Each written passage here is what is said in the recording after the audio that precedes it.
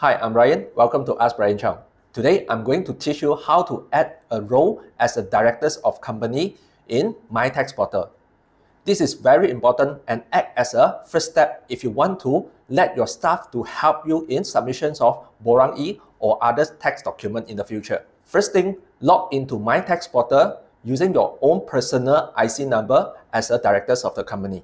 Click on Profile and click on Role Application. Role type, select New Application. Type of application, select Directors of Company. Key in the company tax number or the C number and add a 0 at the end of the number. Upload your Form 49 as a St. Hard or Super Form. Key in your password and click Signature to submit the application. You'll receive a notification saying that your application has been submitted and will be processed. Wait for the email if you're successful for the application.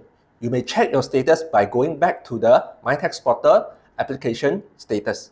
In the next video, I'm going to teach you how to add your employees in order to help you in submissions of Borang E or CP8D. See you in the next video. Thank you.